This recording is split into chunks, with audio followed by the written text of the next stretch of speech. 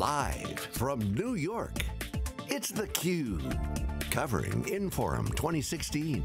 Brought to you by Infor. Now, here are your hosts, Dave Vellante and George Gilbert. Welcome back, everyone. Charles Phillips is here. He's the CEO of Infor. Charles, great to see you again. Congratulations. Yeah, thank you. Good to be back. You know, yesterday was so good. The keynote, everybody was talking about, did you see Charles? He looks so great. You know, they were talking about your suit. They were talking about what you said. You know, hopefully what I said. Not it just all came together. Well, you got their attention, and then they listened to you, right? So really, it's got to feel great. No, we're just appreciative. So many people turn out for us and take time out of their summer to come in here for a couple days, and partners, customers. So the size of this event has been growing every year. It's great for the city. It's buzzing as well. We have startups, out here on the exhibition floor. And so we're trying to build an ecosystem, not just for Infor, but for the whole city. So George, you got to ask your question. Take us back to 5 years ago, 6 years ago. Oh, well, I guess I'll ask it at its most blunt. when Infor was a roll-up of a bunch of different companies and a financial buyer, some people thought it was sort of the land of the misfit toys. And Santa Claus came in and turned it into, I'm mixing my metaphors here. Yeah. Santa Claus dropped in the chimney and turned it into an enterprise software company that's growing, very impressively, and even more than just the growth, having all the pieces increasingly fit together. How'd you do it? Yeah. Yeah, well, I had a great team that came with me. We all joined the same day, in December of 2010. And these were colleagues of mine from Oracle who focused on industry business units, who knew industries. So I had to pick the right people, number one. You have to have your team. So we joined, and what we saw in Infor was, through the course of those acquisitions, there were nuggets of specialties of industry expertise. If that's there, and that industry expertise and those customers are still there, we knew we could rewrite the applications, re-innovate, and take the company forward.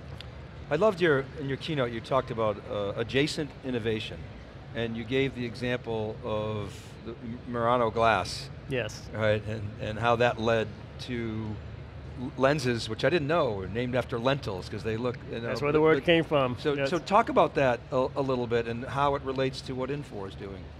Yeah, so we're a complex company, very large, and people kind of wonder, how can you serve so many industries? And it's confusing for people. We understand that, so we're trying to explain that. That's our key strength, the fact that we serve so many industries.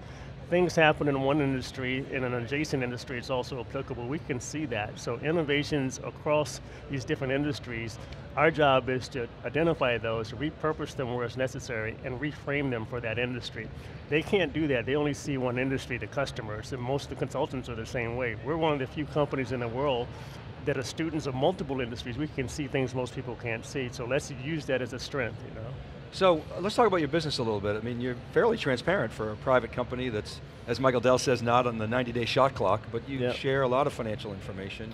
We do. We have publicly traded bonds. We report earnings. We have earnings calls. We file SEC filings. So the equity is private, but we run it like a public company.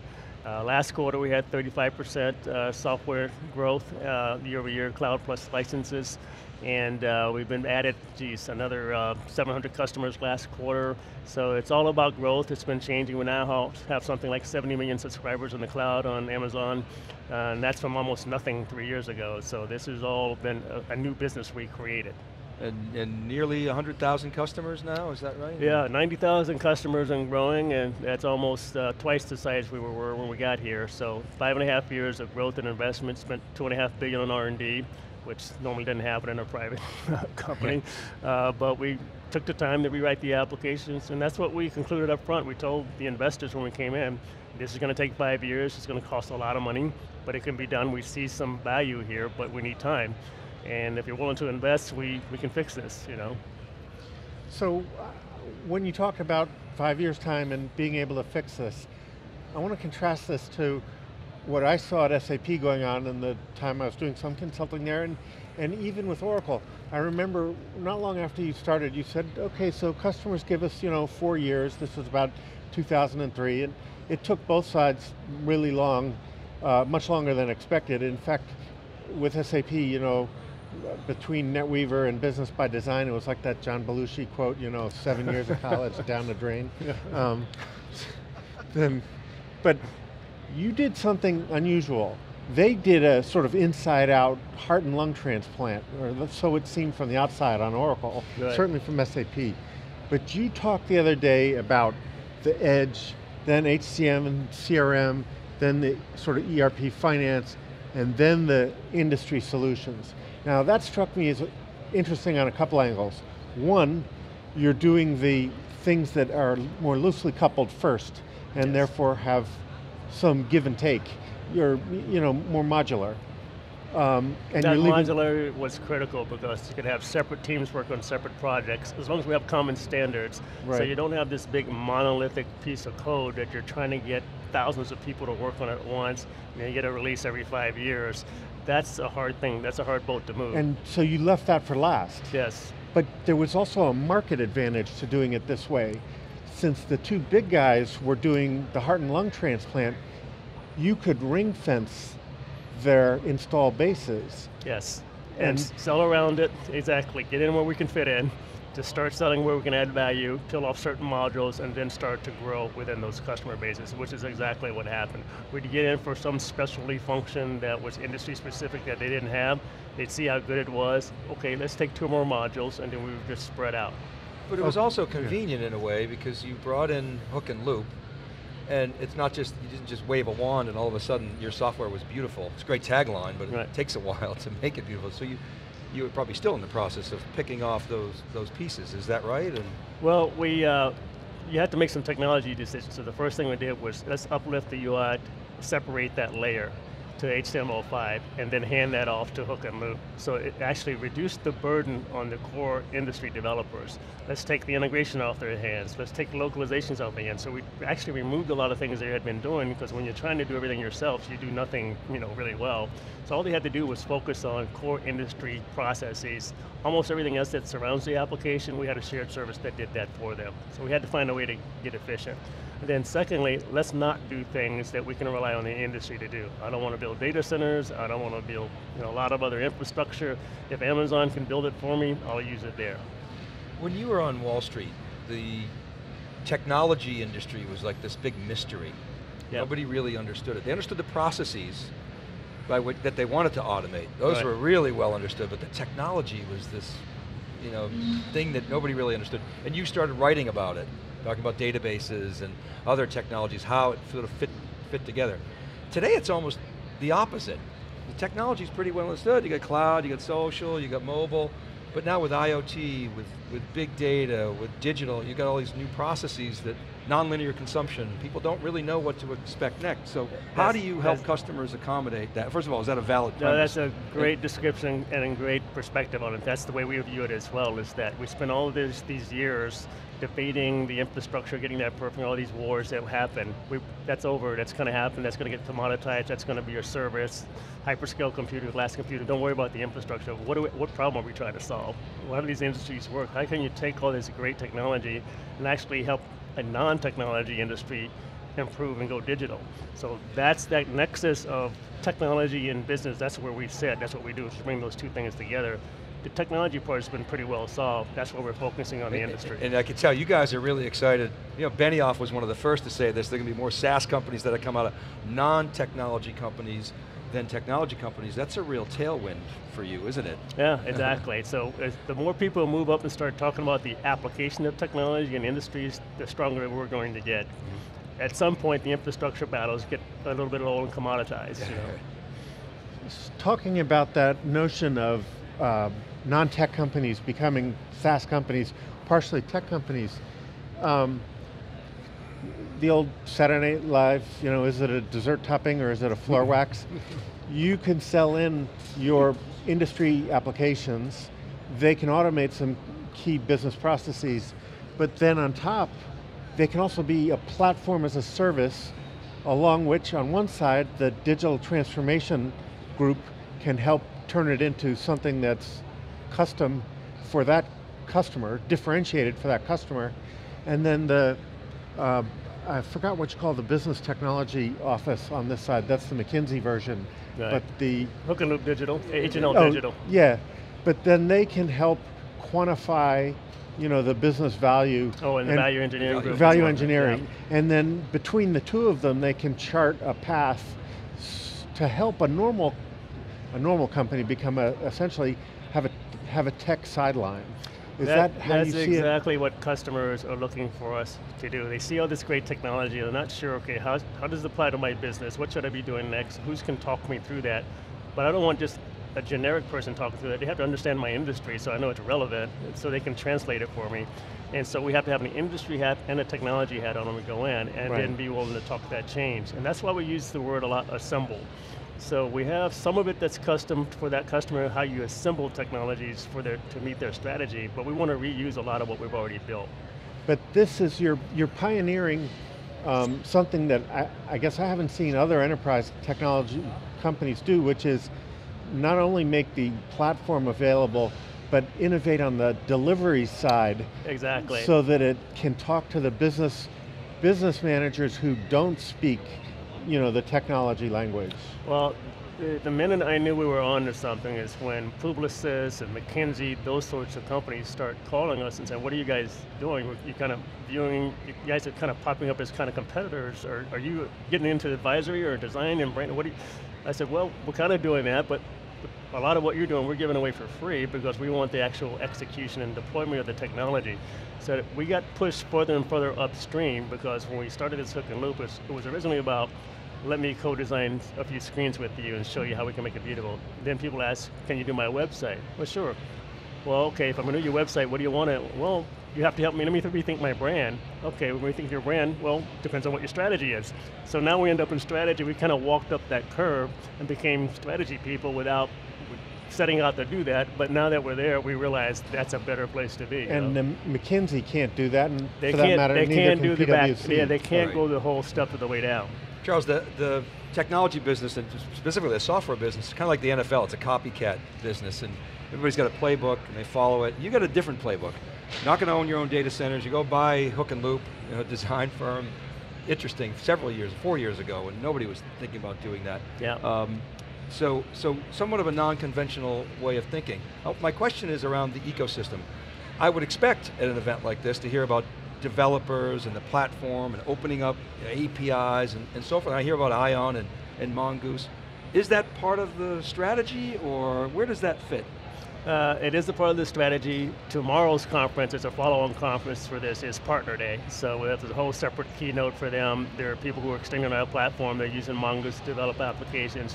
2 of the acquisitions we've made have been small companies that extended our applications. They were partners at first, implementing our apps, saw a vertical niche, built something, we end up buying them back. So we want partners doing that because it's also a low risk way to buy companies. They've already built it on your platform, you've been co-selling it.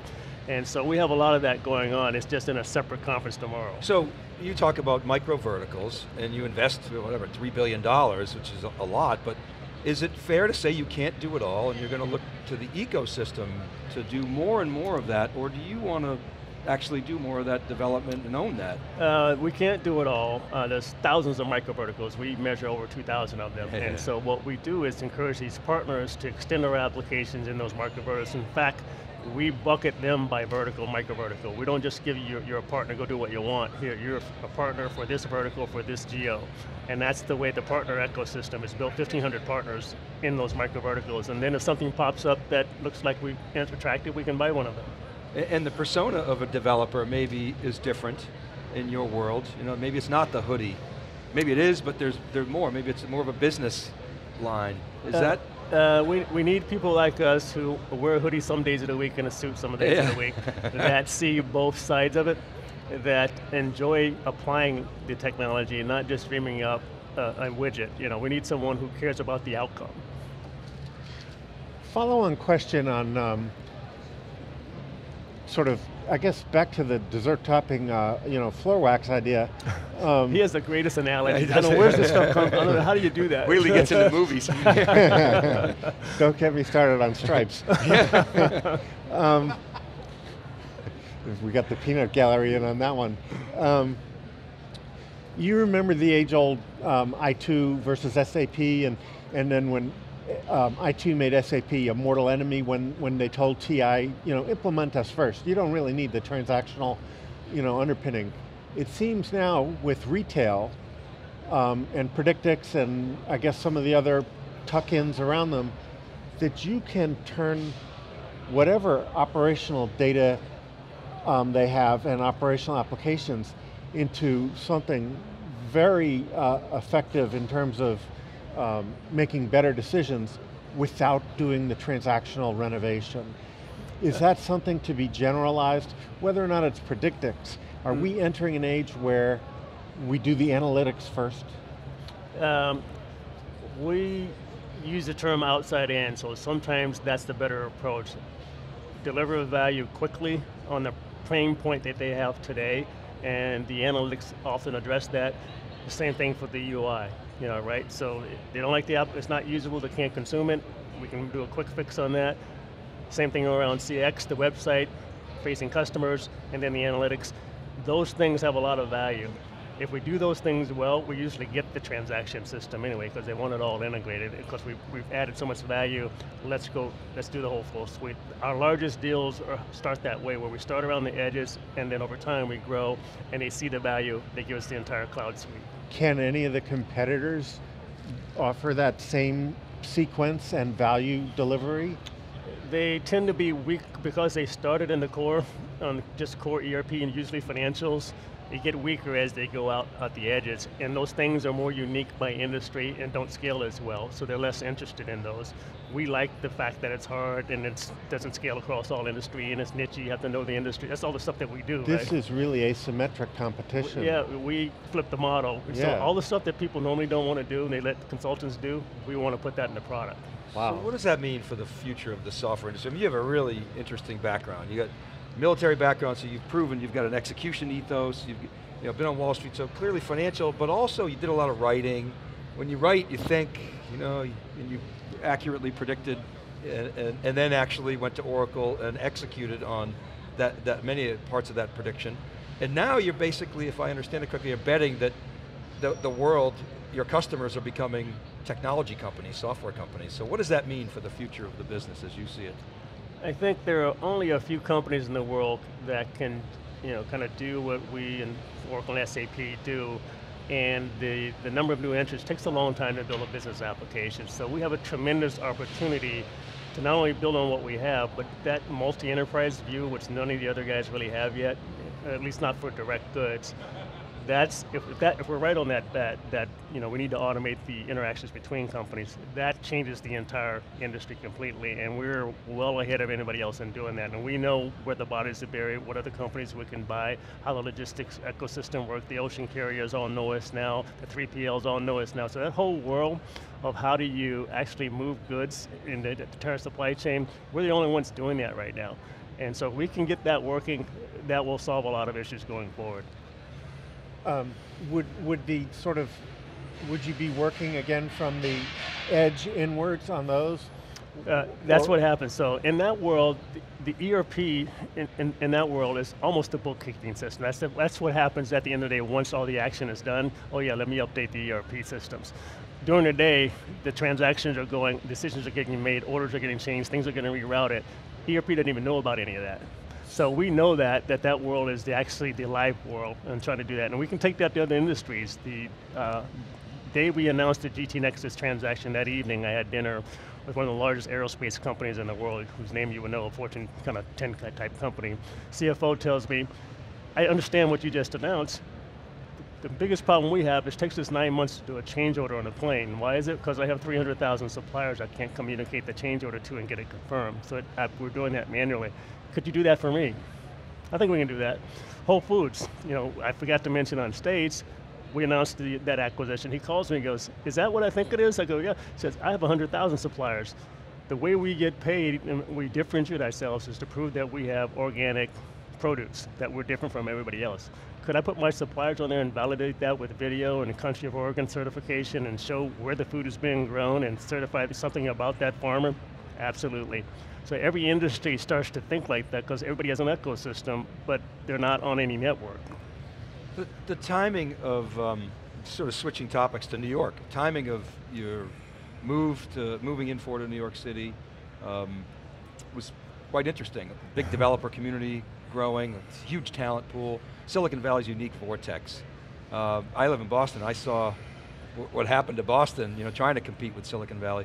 New York has found a way to do that. Talk about New York, why it's important. And that was a big decision to move the company. Our entire board is still in California, so they didn't quite get the reason to be doing it. Go ahead, Charles, you go ahead. Initially, yeah, but now they love it, and the reasons are, there's several reasons. Number one, we build applications. When you build an application, you need to meet with customers, understand their business process. The customers are here. They all come here for some reason, or they're based here. It's easier for them to get here than to get to the West Coast. So you see a lot more customers versus engineers, which is what you have in Silicon Valley, which is great, but it's a different thing. And that's okay for infrastructure. The second thing is all the design talent we were looking for, kind of the people who came to New York to do something in design, whether it's the fashion schools or architectural schools or media companies. Those schools are here, and they all have tech tracks now. So we hire them directly out of those design schools once they've been trained, and a little bit of software, and we can teach them the rest of the software side of it, but you want somebody with that eye for beauty. And it opened up a lot of more hiring for us. No one's here but us, and we're building the ecosystem, no one large. We can hire from Europe, we move people here, we can hire from Israel. They don't mind moving here. This is close enough and familiar to them. They don't want to move all the way to California. So all these different things that we're seeing, and all the universities here are all over us because we're the ones who are willing to invest here. We have multiple universities. You saw one on stage, a couple on stage this morning, who are building curriculum around us. The kids are getting trained in our technology. We're giving them our software, we're training professors, and when they graduate, we'll guarantee them a job with us or one of our partners. Well, that initiative is amazing to me, right? Because you don't usually think of, you think of Apple giving computers to schools, not ERP companies, right? But it's become a really But they want jobs because if they're getting trained in just generic stuff, they can't get jobs when they graduate. So now they realize, okay, give me a skill set. So the alternative is they graduate, and then they come ask me for a job, and I have to train them for a year. I'd let the universities train them. A lot cheaper for me. Yeah, you were profiled in Fortune magazine, I think, talking about diversity in tech. Yeah. Give us the bumper sticker on that. I think we're much further ahead at our company than most companies. Partly it's where we're located, partly it's an effort. So we hire a lot of veterans, have a veterans hiring program as well. We also have when we do these internship programs with these universities, we're going to different universities. Everybody goes to the same 10 universities. We're not. We're going to CUNY, we're going to Pace, places that tech companies don't recruit from. They have good students too. And then we take them and we place them in the businesses at our corporate cost. So you're getting an intern, they always, if it's free, they'll take it. And it just happen to be a little more diverse than you're used to because we get to pick. So that's the way you're seeded, is start sending them interns once they see, and then they want to hire them when they graduate. I don't know if you golf. I don't know if you're a golfer, but I'm not. If you time. So, I am, but I'm a bad one. But so if you had a mulligan, right, if you go back 5 years, anything you do differently? Anything you wish you'd? We've had a ton of success and have been a lot of fun. It's always a challenge. You already run into things as you're going along, and you had a few bad hires on people here and there, and then you just reset, okay, that didn't work, and you find the right, it's all about the right talent though. But now the team is there. Certainly the core team that we brought here, everybody's still here, but then you have to build a big team. We've hired something like 5,000 new people in the last 4 years. So you're going to make a few mistakes along the way. You having fun? We're having a ton of fun, and we think we're changing the world, and the brand, without much advertising, has been improving dramatically. We're going to start doing some of that, and people are calling us. We have the mayor here, the NYPD commissioner here. They're all coming by to see us. White House is calling us, asking how we're creating this jobs. They heard about the internship program. So we're doing things that the other companies aren't doing, and we're doing it at scale. Well, we were talking to Duncan. I mean, you guys went through several years of heavy lift. Yep. And it now feels like you're over that hump, and there's a real tailwind. Yep. And now it's time to get the story out in a bigger way, which is, obviously this is part of what Inforum is about. And we get a two-for. We're not only growing a company, but if we can put New York on the map technology-wise in the ecosystem here and help a lot of other people who normally don't have access to technology, we can do other things beyond just help Infor. So put the bumper sticker, Charles, on Inforum 2016 as the trucks are pulling away from the Javits Center. What should people know about Inforum 2016? Tons of innovation. Our customers loved it, and they've been telling us that, and the idea that we can do things that are unique and different by industry.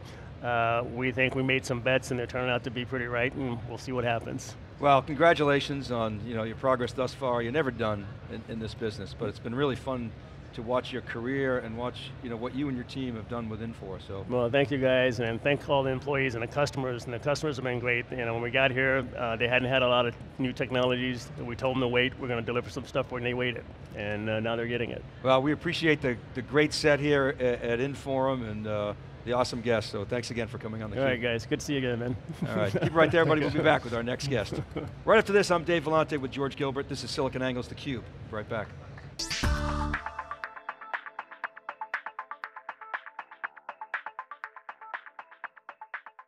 I'm the Chief Financial Officer for